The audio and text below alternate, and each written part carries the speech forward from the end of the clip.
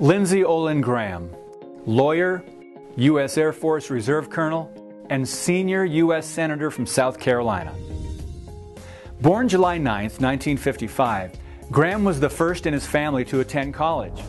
Graduating from the University of South Carolina in 1977, he continued on to receive his Juris Doctor from the University of South Carolina School of Law in 1981.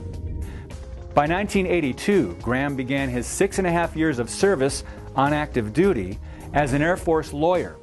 Upon leaving, Graham joined the South Carolina Air National Guard, where he actively served until 1993.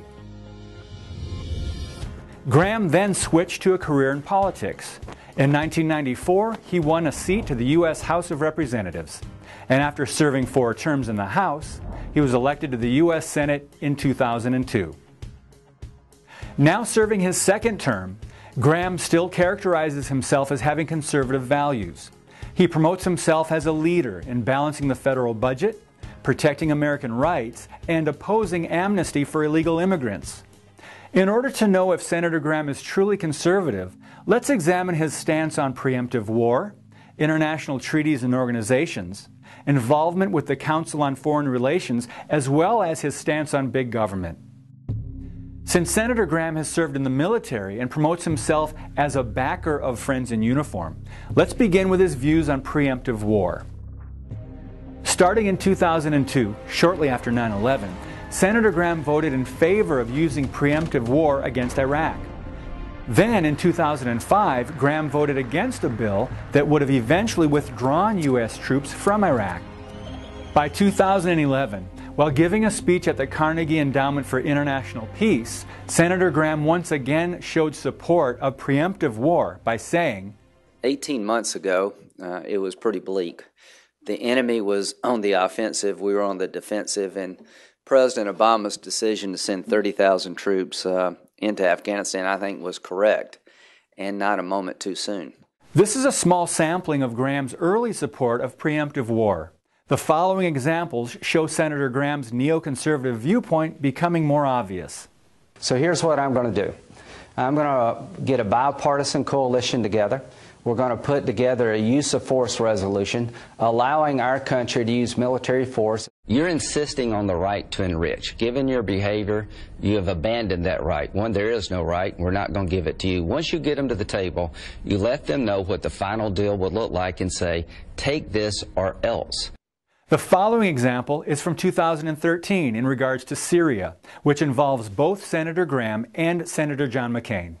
We must change the battlefield equation. Otherwise, you are going to see a regional conflict, the consequences of which we will be paying for a long, long time. And I yield to my colleague from South Carolina. Well, thank you. I would like to add my voice to the President's decision to act, because I think action by the United States and the international community is required. The importance of this example is not just the demonstration of Senator Graham's continual support of preemptive war, but also to highlight his connection with the Council on Foreign Relations through John McCain. Over the past decade, Senator Graham has had close ties with longtime CFR member John McCain. Time and time again, the two senators can be seen supporting the same issues. One in particular is the idea that the United States should become the policeman of the world. This is not only a viewpoint of the neoconservative movement, but of the CFR as well. When looking at the connection between Graham and McCain, it becomes clear that the CFR has not only influenced McCain, but Graham as well. Now that we know Graham's stance on war and how he aligns himself with the CFR positions, let's move on to foreign entanglements. Many conservatives see foreign entanglements, such as free trade agreements, as harmful to the U.S. economy and job market. Our founding father Thomas Jefferson warned about foreign entanglements in 1801 by saying, "I deem one of the essential principles of our government to be peace, commerce, and honest friendship with all nations, entangling alliances with none." This idea has been a guiding principle of many conservatives. Now let's see how Senator Graham has voted. In 2000, Graham voted no on withdrawing from the World Trade Organization. 2006, Graham voted for a free trade agreement with Oman. 2007, Graham voted yes in promoting free trade with Peru. 2011, Graham voted for the United States-Korea Free Trade Agreement Implementation Act.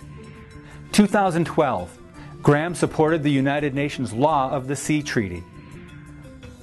How are any of the preceding items in favor of the Constitution or America's sovereignty?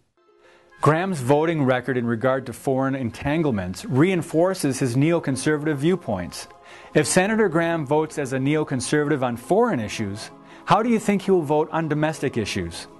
Let's look at his views and voting record on national security and federal spending.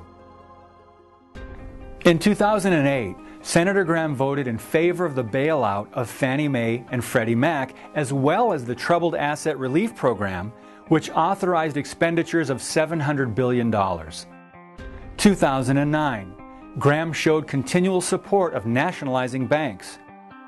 2013, Graham voted to continue U.S. foreign aid to Egypt instead of using the money to repair U.S. bridges and other critical highway infrastructure.